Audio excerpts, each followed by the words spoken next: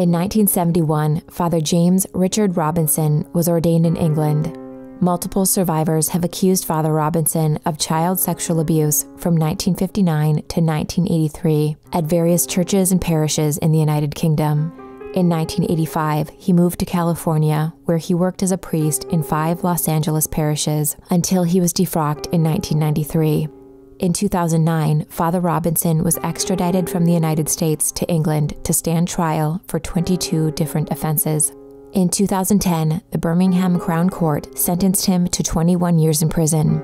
It is believed Father Robinson is currently incarcerated in England.